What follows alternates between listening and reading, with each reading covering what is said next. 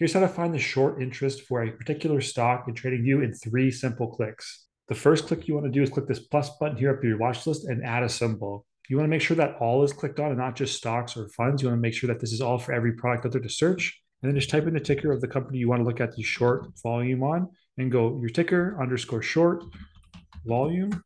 And you can click this little plus button here. That's click number 2.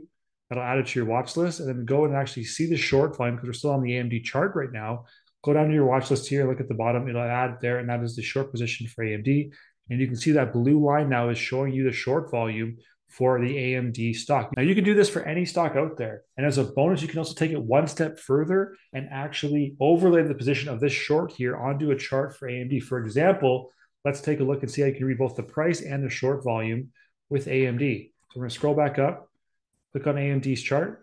And if we go up to the top left here, this little plus button, we can actually compare AMD to a different symbol. And if we want to do this again, we can compare it to AMD underscore short volume. And boom, we've just added the short volume for AMD into the chart with our candlesticks, a daily candlestick. We can zoom that out too if we wanted to go a little bit further out in time. We can see the short volume here at the bottom in orange.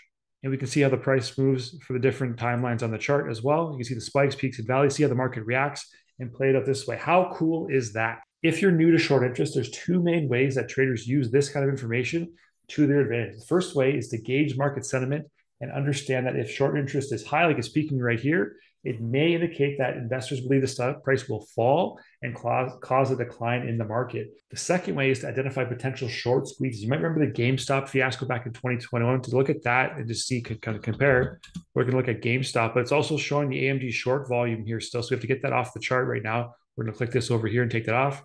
And let's add in the GameStop short volume.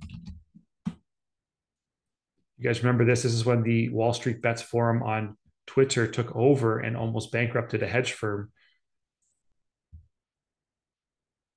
And you can see that crazy short interest right there when the spike happened. There's a short squeeze. So this can also identify short squeezes and give you an idea when short squeezes may happen when there's a crazy amount of shorting. If the shorting can't cover and the people start buying up and running up the price, the shorts have to cover their losses, which drives the price up even further, which happened with the GameStop thing. But there's 2 ways to look at it. You're gauging interest or you're seeing short positions. And you can do this and even save more time. You can just have your short positions here, these kind of charts. If you want to have these by themselves in your account, the easiest way to do it is to just make a quick little new watch list. Click up here, create new list. And I could just do short position.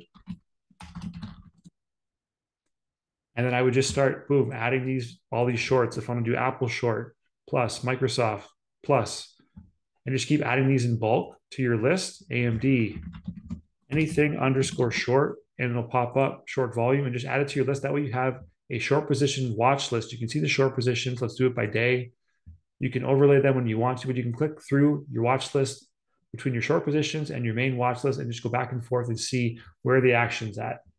And with this, you can now become well-positioned to identify short squeezes when they're about to happen, like the next GameStop, and hopefully get ahead of the game and make some money. If you guys got some value to this video today, please drop a like and subscribe to the channel. It would mean a whole lot to me. Thank you for watching, and I will catch you on the next one.